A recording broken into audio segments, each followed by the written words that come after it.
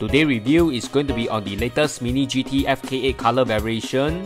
The one on the left is the MiJo exclusive, while the one on the right is an Indonesian exclusive in Modulo edition.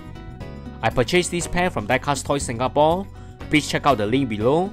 Ever since the very first release of the blue Type R from Mini GT, this particular casting keeps flowing in.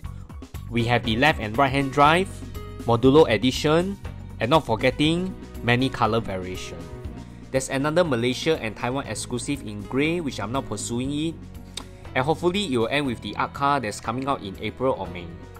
And now let's uncage the Type R from the blister.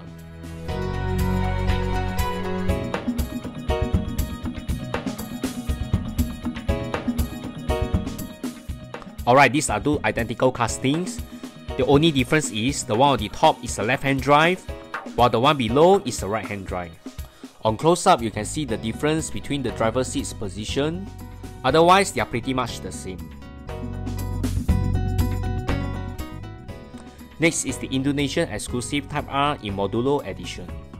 The differences are of course the wheel set, the different color side mirror, and the carbon spoiler for the Modulo edition. Otherwise, they are pretty much similar.